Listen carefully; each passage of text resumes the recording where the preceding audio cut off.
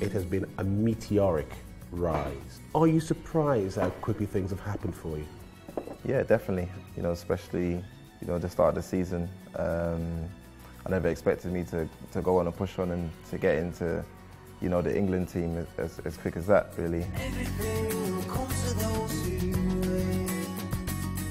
Did you record that?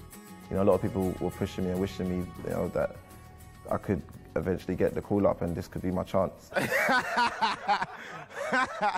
Because I'm not going to do that again. Are players aware of the England manager when he's come to a game? No one tells me that he's at the games. I always find out afterwards. I always get a message saying that Roy Hodgson was at the game. And I was like, oh, why didn't you tell me before? But yeah, most of the times I always play 100% anyway, regardless of who's watching. Or if I watch Match of the Day, I see him there and then you're like, oh, okay, he's there. When Pochettino left, Lambert, Lallana, Shaw all went.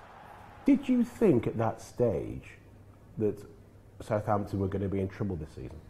Yeah, I thought it was going to be pretty difficult, knowing all the players, the first team players that were leaving. And I was just saying stuff like, where's this going to go? Are we going to get new players? And, just a bit concerned, really. So then Ronald Koeman comes in. Forgive me, but did you know who he was when he arrived?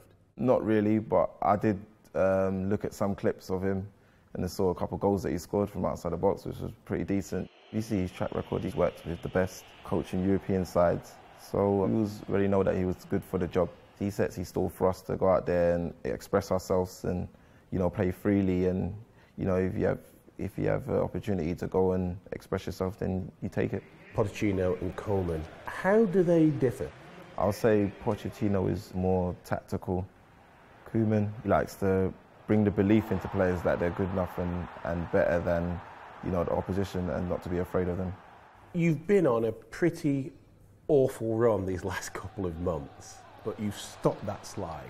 We knew that we had the bounce back ability to, get back into winning ways. I mean, we got the good players, and if the players perform, we can win games, and now hopefully we can go on to win many more.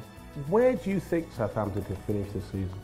Team morale is getting back to where it was, and if we keep playing our normal game, then we can get to one of the European spots. I'm done.